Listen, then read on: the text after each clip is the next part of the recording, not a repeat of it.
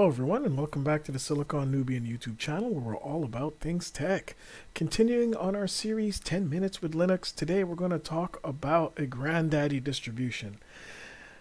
Well, maybe not granddaddy, but something that's been around quite a while, been making waves for a while, and yet has gone under the radar for some, and really shouldn't. We're talking about PCLinuxOS.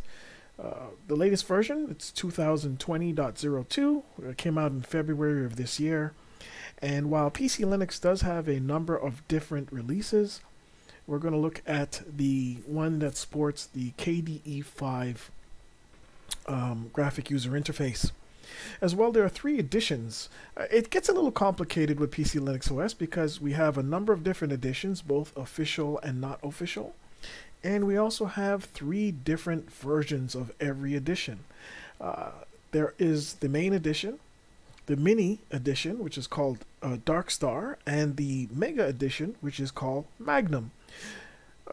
The download sizes vary significantly. The mini version, Dark Star, still comes in at 1.3 gig. That goes to tell you, PCLinuxOS, they include a lot of software. The main edition is 2.2 gigs for a download, and the one we're looking at today is the mega version called Magnum, which comes in at a fat 3.8 gigs to download. That being said, let's start our 10 minutes with Linux. PCLinuxOS has been around for quite a while, and it is a rolling release, which means they only release updated ISOs. There's no such thing really as a new version per se, like in Ubuntu will come out with a new version and you have to go through this process.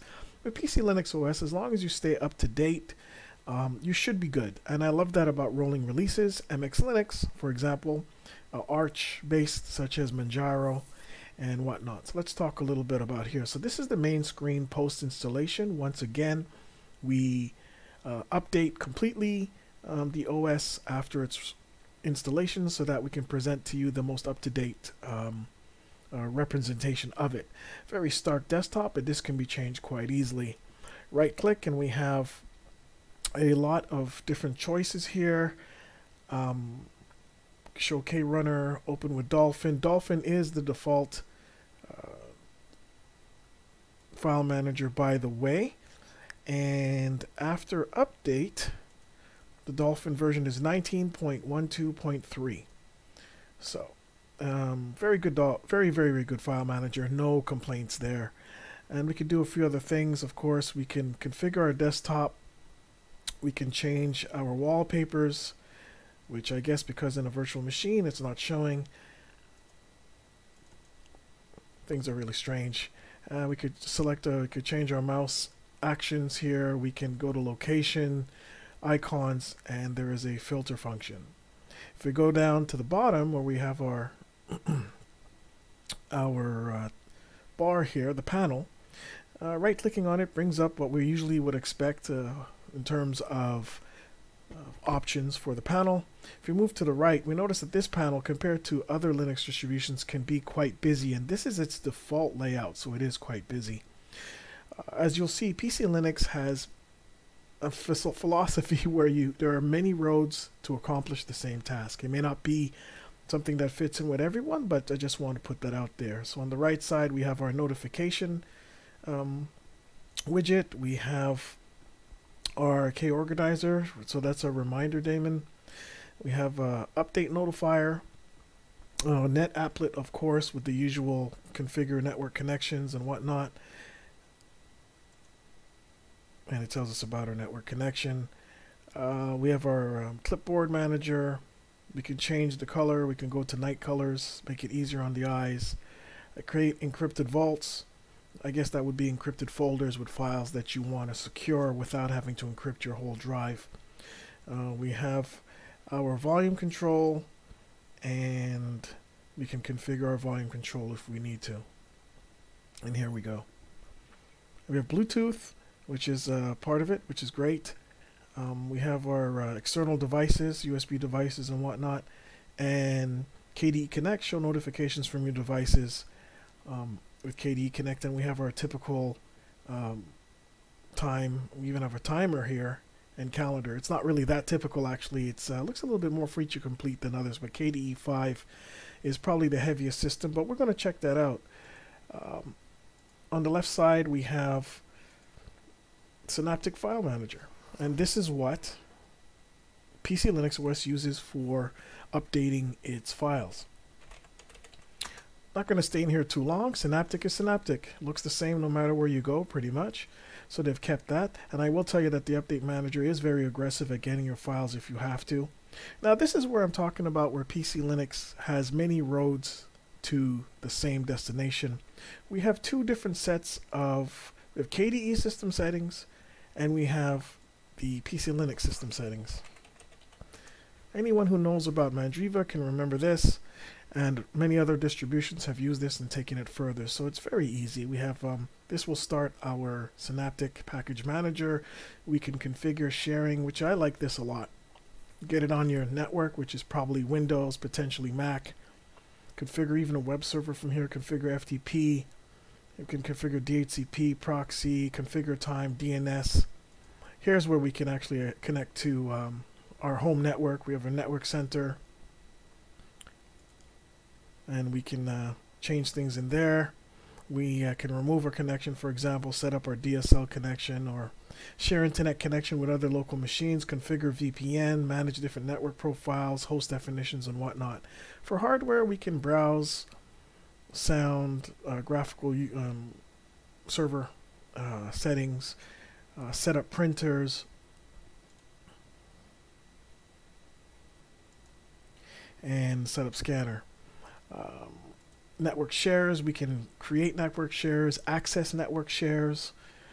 We can look at our local disk, manage our disk partitions. We can go to security tab where we set up our personal firewall, authentication tools, and we can manage how our system boots and set up the boot system and whatnot. So let's continue. I think this is going to go over to 10 minutes, but we're going to try to keep it down. Now, if we go to the KDE system, there's a lot more, but there's a lot of duplication. KDE Connect is here, Power Manager Audio is here. There's different things that are being duplicated, and you're going to find that a lot, potentially because we do have the Magnum version, the Mega, but it does create, it could create confusion with some people, but with others, they might like it. Once again, Linux is great because one size doesn't have to fit all. So let's go into our program menu. I'm definitely not going to go through this comprehensively because, as you'll see, PCLinuxOS, even in its basic edition, ships with a lot of different software, and in this Mega edition it ships with basically the kitchen sinks in here as well. So we're going to look at more applications which don't fit in one of these categories, and you can see right away there's a lot. It is a lot of stuff, a lot of applications. And we can see right now that we're using 520 megs or so of memory, and that's our memory and swap history. Swap we're using 0, memory we're using not that much. I'm not too sure about this because this is a very heavy OS, and to tell me that it's using less physical RAM than, for example, Linux Lite is something I'm having issues wrapping my head around. If you can mention in the comments to tell me what do you think about that. Configuration, we have tons of configuration tools, development tools, editors, goodness gracious, do you need anything more? Education file tools, tons of different stuff.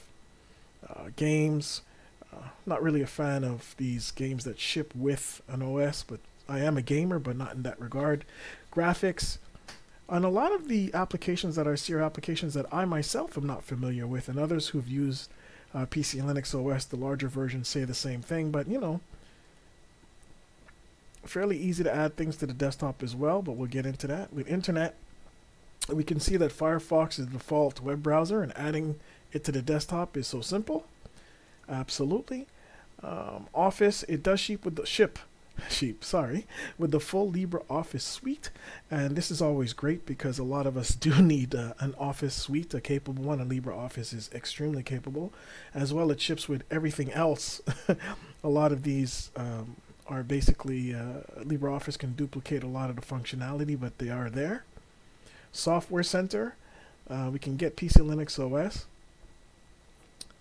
And these are applications that are built into. I believe they're specific to PCLinuxOS. And this tells you the different versions that are available. Now, I'm going to go through this. We can see the sizes. We have the Mate Edition KDE5 XFCE, Open Box, and TDE. Trinity, of course. There's many different. I don't think all of these are official. I think a few of them might actually be community driven, but they're supported by the developers. So that's pretty interesting if you want to get it, even though you already have it. LibreOffice Manager, localization, Synaptic, of course, VirtualBox, guest editions installer, VirtualBox Manager, Sciences, sound, pretty much every player that you would ever need to play any kind of sound or watch any video, by the way, is there. As we can see in video, we have everything. VLC is here. We have a lot. Let's just put it like that. And then we have power in session, and we can sleep, hibernate, we can log out and whatnot. So that's what ships with it. Now let me talk about a few things about PC Linux with respect to its performance. Its performance in a virtual machine, even on a high-end machine that it's on. Again, the machine specs are an AMD 3900X, 16 gigs of RAM. Performance is not stellar. Definitely you see a difference, obviously, compared to, let's say, MX Linux or things like Linux Lite. But, and there's my alarm, but that being said, on real hardware, it does work quite well. Now, I can tell the difference. I've had this running on an AM4, an AMD Ryzen 1600X, and with 16 gigs of RAM, and I do notice a difference. It's not detrimental at all. It is a heavy system. That's why I'm a little bit skeptical about its RAM usage. Also, KDE5 is a very complex system compared to XFCE or LXQT, for example. That being said, if you have the system that could run this well, and it doesn't mean you have to have the latest and greatest. Once again, I am presenting it in a virtual machine. So things, as you can see before, things don't always work as they should. But that being said, definitely worth a look. I personally would not use the Mega version. I like to have more control over what ships with it, so I would go in and uninstall probably half of that stuff. Take me days due to the plethora of software that's included with this. I would download probably the mini version and start from there, but that is just me. There are those out there who will watch this who will appreciate the fact that everything's been taken care of. They will poke and poke and poke around all the different applications and find those that they like. And that's the great thing about PC Linux. There is a big community out there. It is very well established. It works well. And I can't really say anything bad about it. It's a definite contender, and particularly if you're coming from the Windows world, it's a plus and a minus. The plus is it out-of-the-box experience can be very fulfilling because everything is there that you need to do. The negative is there's too much there. Even in the smaller versions, there's a lot of software. And that's just me speaking again, what I like. The responsiveness is okay. Again, in a virtual machine, I can tell that it's lagging a bit compared to a few of the others, but that being said, on real hardware, I've had nothing but good experiences with it. It is updated quite regularly. They have a large community out there, and you can be productive immediately after installing this. So that's our quick look, 10 minutes with Linux. Hope you really enjoyed our quick look, and hope you enjoy the series. Tell other people about us, and please, if you haven't already, subscribe. We have more coming up, and not just Linux. We also have computer builds, we have hardware reviews, and a few other things. Once again, we're expanding the scope of this channel. I want to thank you very much for watching, and if PC Linux sounds like it's something you want to deal with or you want to try, just jump on over to DistroWatch or PCLinuxOS.com and get yourself a copy. Hope to see you again soon, everyone. Take care, and goodbye.